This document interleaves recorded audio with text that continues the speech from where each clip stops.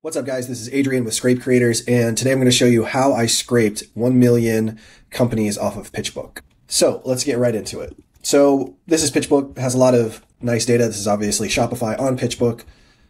And you can see, like, it doesn't have a lot of juicy information because they, obviously put some of it in front of the paywall or behind the paywall.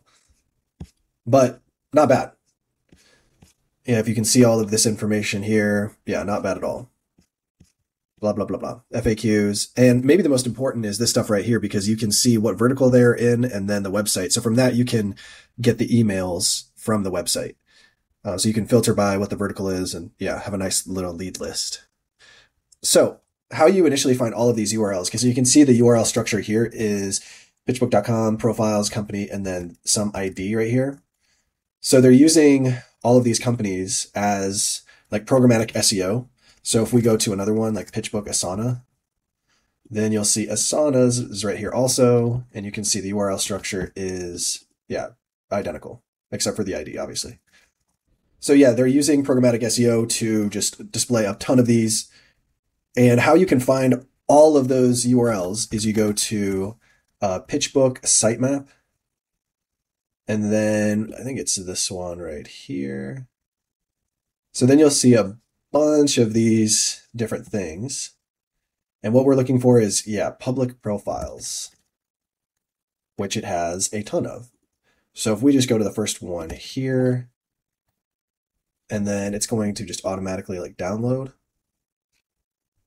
Oh, and then if you want to see what's going on in the database, check this out. Boom, boom, boom. This is all of the records that I have for Pitchbook. Some of them didn't scrape, so I just have the URL, so I need to go rescrape those. But as you can see right there, there's over 1 million and a bunch of good stuff there.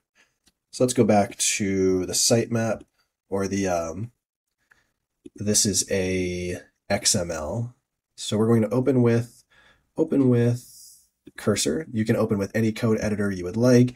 Then you can see that, they have all of the URLs right here. So this is for, you can see the same structure exists right here that we saw for this other two. And then we even get more. Well, let's just go to this first one and we can see that it's read exhibitions, whatever that is. And you can see the vertical is TMT, whatever that is. So we have all of that information. Now we even get like person information. So Torsten Goleski. And you can see all of this nice information here. I think you even get their LinkedIn, which is kind of nice too. So get their LinkedIn. And then it's somewhere there's like investors on it. Investor. So you get a lot of good information. Person, company. So we have MIT Venture Mentoring Service overview. And then, you have a lot of good information there. You can see their investments, exits. Lots of good information. So how do you get this sitemap programmatically? Well, let me show you. So I do everything in Node.js, and I think I just did this with Cursor, just prompting an AI. So worst case scenario, you can just do that. I use these proxies called Evomi proxies, super amazing, very cheap, because you're probably going to have to use a proxy to get this information. Even this sitemap is behind some protection because obviously they know it's valuable and don't want you to have it that easily. And then I use this this package got scraping, so npm install got-scraping. And then we use all of these other packages that I don't really know what they are, but just use AI to assist you in that. And we have to do all of this stuff like fetch and decompress and all this junk. If you want this code, I could probably just drop it in there for you, because it is kind of a mess. And then we convert XML to JSON somewhere. Anyway, eventually you're going to come out with stuff that looks like this, where we just are going to get the URLs.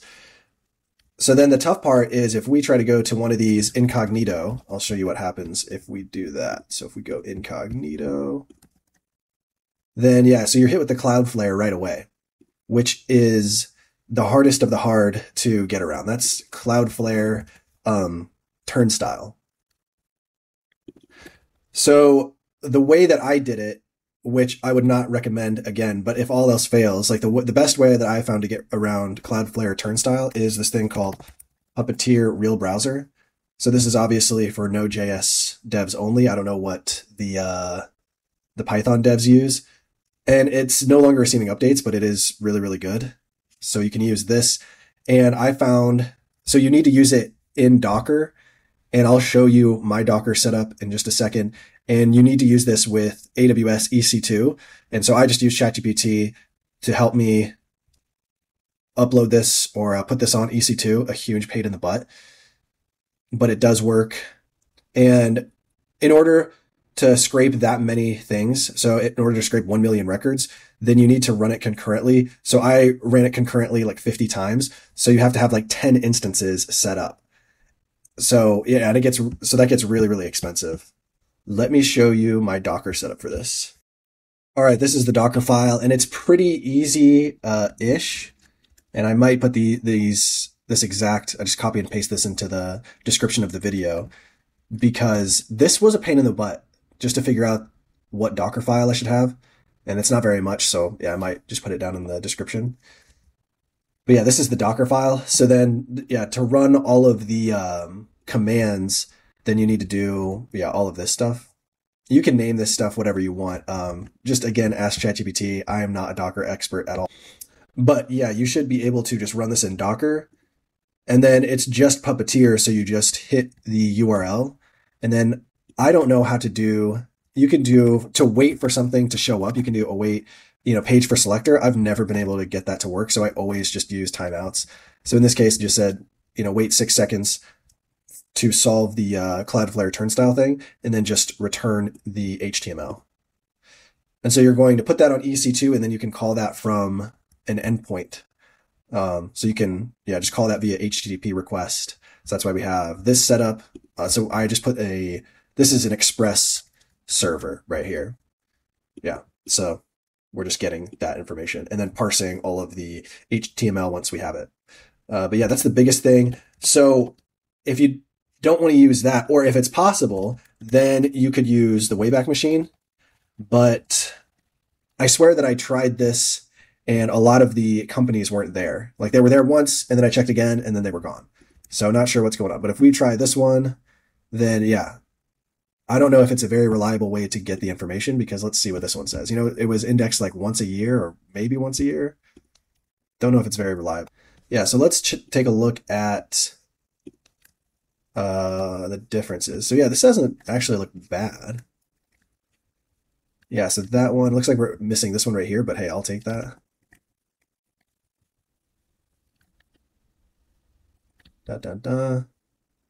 Yeah, so if it's possible, you could use that. And ChatGPT actually showed me a nice little API that you can use to find the latest snapshot or screenshot. And that is, so get latest snapshot from the Wayback Machine. And I don't think you need a proxy, but if you do use those Evomi proxies, but you just hit this URL. So /wayback/available URL, and then the URL that we are looking for. So that's that Pitchbook one. And yeah, key into it with this and then get back the URL, closest URL. And then you can parse the HTML that way. So as long as that's available, then you could do it. Let's try it with Shopify Pitchbook. Check out the Wayback Machine. So yeah, that might work. And even if all of them aren't there, if you could do it for some of them and then just do the rest with Puppeteer Real Browser, that'll save you a lot of money. So yeah, you might actually want to just use the Wayback Machine. That would be a heck of a lot cheaper and faster to do and way less of a headache. So that's probably what I would do now. And then the rest, like just leave them, or you could spin that up, or you could use another service like Scraping Bee or Firecrawl or these other services.